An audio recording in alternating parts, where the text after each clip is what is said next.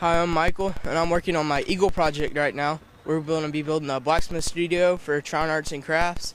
We're going to be having 4 to 5 students here working in a forge. We'll have one instructor, and an instructor's forge will be more traditional, either brick or stone, and we're going to have a traditional bellows with it.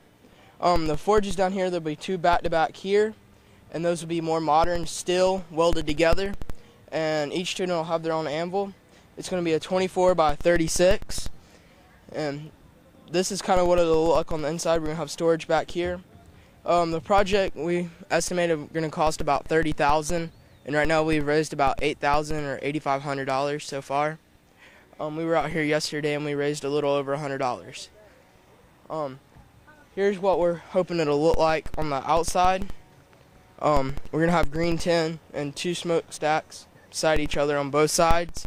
It'll be made of 8x8s with 6x6 braces going up to the band with louvers, and then the chimney will be brick or stone going up all the way through. Once you burn it some, or you heat it up, it starts burning the impurities out of it, and you get coke. And once you get coke, it doesn't smoke at all.